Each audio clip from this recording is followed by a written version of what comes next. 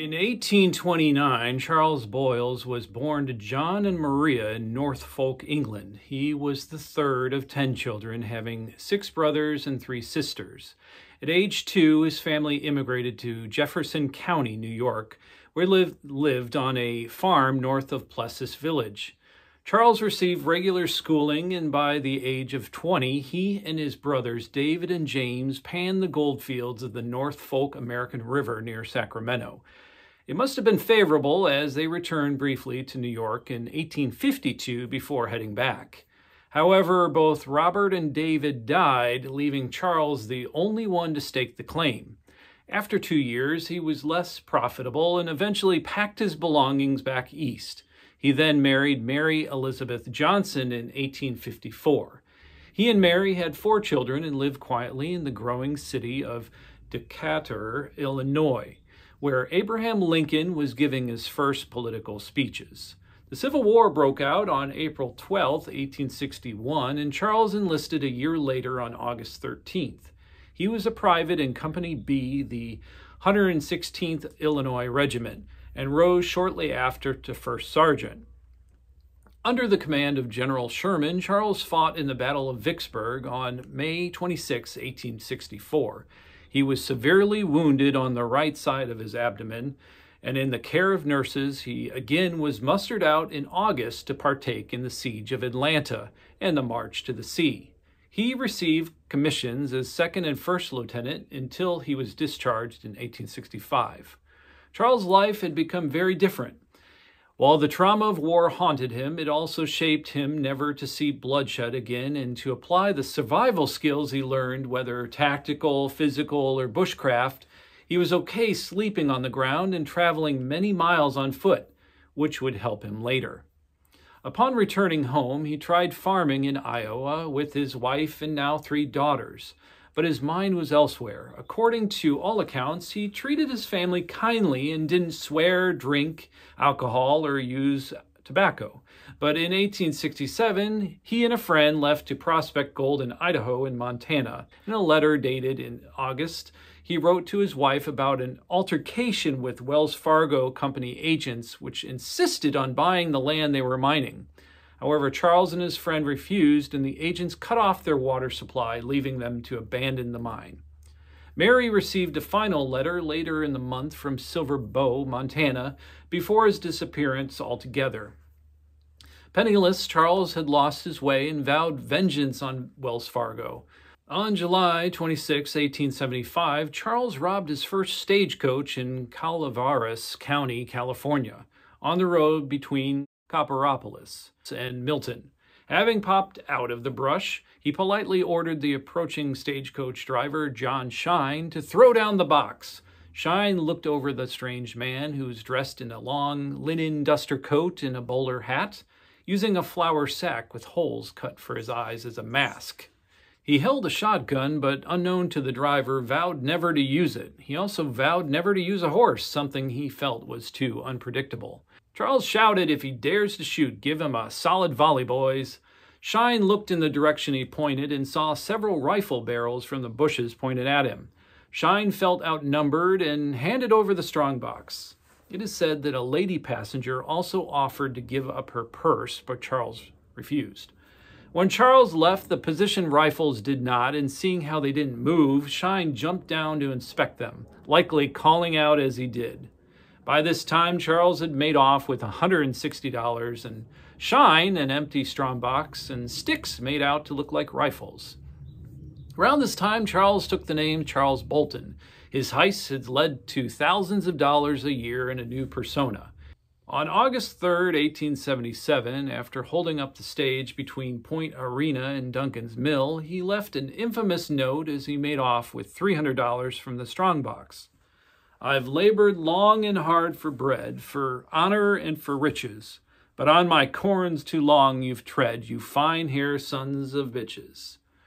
Directed at the Wells Fargo Company, expanded on this verse with the second one during a hold-up July 25, 1878. "Here I lay me down to sleep, to wait the coming morrow, perhaps success, perhaps defeat, and everlasting sorrow. Let come what will, I'll try it on, my condition can't be worse, and if there's money in that box, 'tis money in my purse. Each time Charles left a mark as Black Bart or Poe with the number 8, that is, Poe 8. There would be 28 robberies altogether, with some seeing Charles picnicking before a heist, or like on October 3rd, 1878, eating a hearty dinner. 14-year-old Donna McCreary described the man who ate a meal at their farm as having grayish-brown hair, missing 2 front teeth, and a deep-set, piercing blue eyes under heavy eyebrows.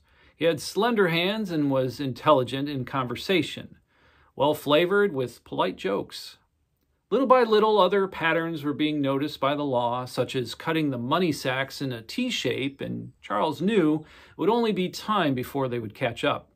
On November 3rd, 1883, Charles made his way back to the site of his first robbery on Funk Hill, southeast of the present town of Copperopolis. The stage driver, Reason McConnell, was meant to pick up a young hunter named Jimmy Rolleri, who was shooting near the creek at the bottom of the hill.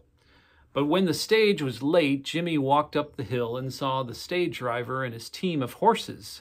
Reason explained the robbery in progress and that Charles hid behind a rock with the shotgun and forced him to unhitch the horses and travel over the hill's crest.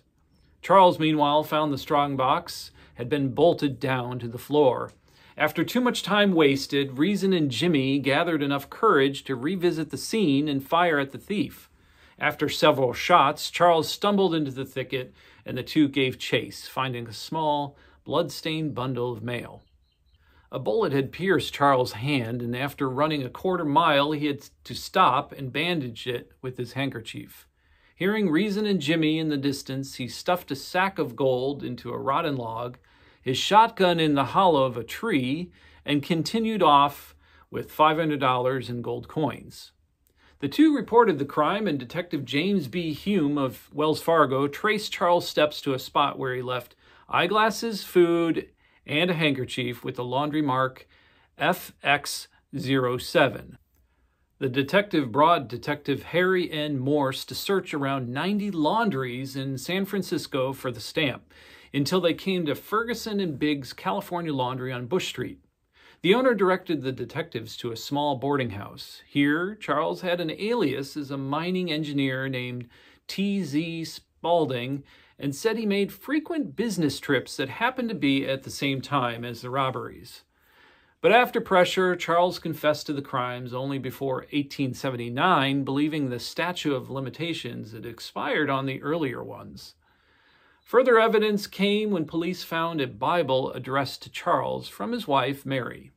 Wells Fargo only charged him with the final robbery, a sentence of 6 years in San Quentin prison. After 4 years in prison and failing health, he was released on good behavior in January of 1888. Reporters flocked to see the notoriously dashing Black Bart, but they witnessed a tired, visibly aged man with poor eyesight and deafness in one ear. A reporter asked if he planned to rob any more stagecoaches. "No, gentlemen," he replied, "I'm through with crime." Although another followed by asking if he would write more poetry, and he reiterated, "I'm through with crime." Charles' next move was clear in his writing to his wife, Mary, in which he complained of being shadowed by Wells Fargo, and he felt demoralized and just wanted to disappear.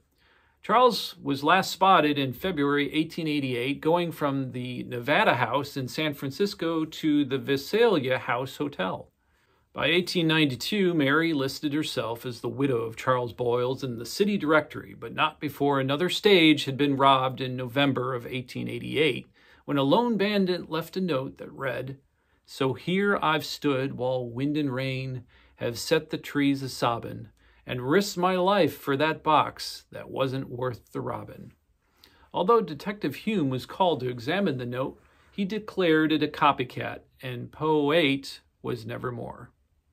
History, though, would not put down Black Bart. In some areas where Charles snatched loot, tributes were erected, and in Redwood Valley, California, an annual Black Bart parade brought back the dashing thief.